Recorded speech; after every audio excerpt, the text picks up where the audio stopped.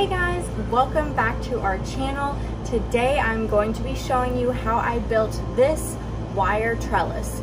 It was literally so easy and so cheap, probably one of the least expensive projects I've done that has made this huge of an impact. So this one is done.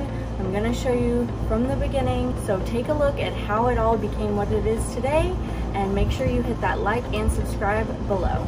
So I drew out my plan, and this is the width and then the height, doing 5 hooks high and then 9 across because the width is a little bit bigger because I want taller diamonds. So this is kind of what we have planned.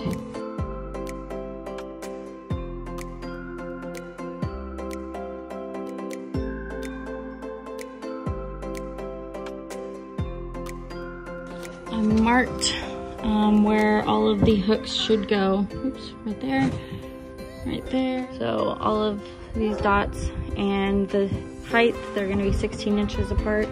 And then I marked it on here too. You can't really see it, but there are these X's, and those are going to be 11 inches apart. Mark the ceiling too. This is gonna be the only issue. Hopefully we can figure that out. So here's where I'm gonna be drilling. Go in that far, and then we're gonna get screws and just put it in here. So I just made the hole a tiny bit smaller than what the actual hook is, so it fits in nice and snug but doesn't crack anything. And this hurts my hand, so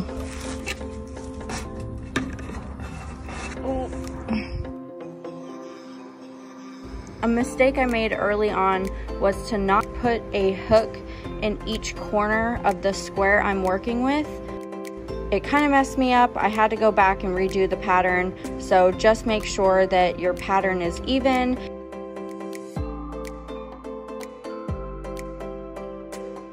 So take the needle nose pliers, take the end of the wire, and wrap it around itself.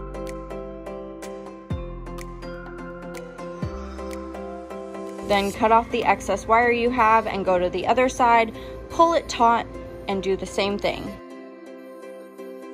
Like I mentioned, my pattern was a little bit off at first, and what I was doing was wrapping the wire and attaching it right off the bat. What you should do is just cut enough wire and bend it around the hook on either side so it's not attached and you can move it, and do that for the whole pattern.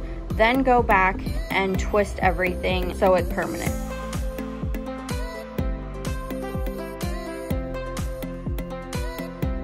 It was easiest to attach these screws to the wood, but if you have brick or concrete like I do, it's really just one more step in the process. What you'll want to do is take a concrete drill bit and drill it the appropriate size for a concrete anchor. Pretty much looks exactly like a drywall anchor. Once you drill your hole, put the concrete anchor into the brick and gently tap it in place with a hammer. Then you're ready to put in your screw.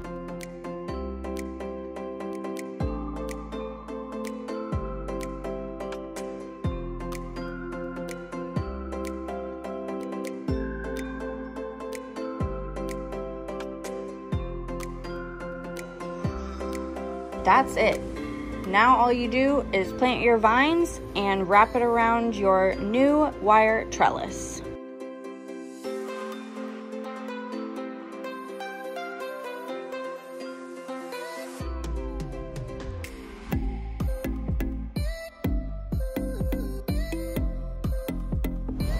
I hope you enjoyed watching just how this all came together.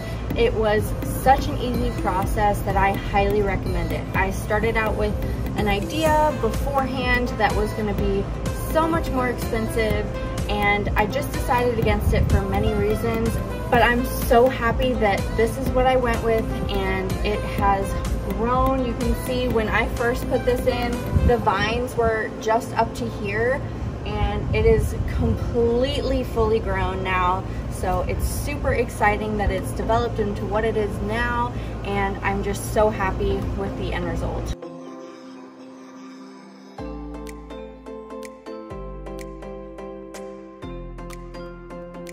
So if you enjoyed this video, make sure you hit that like and subscribe button below, and we'll see you next time. Bye!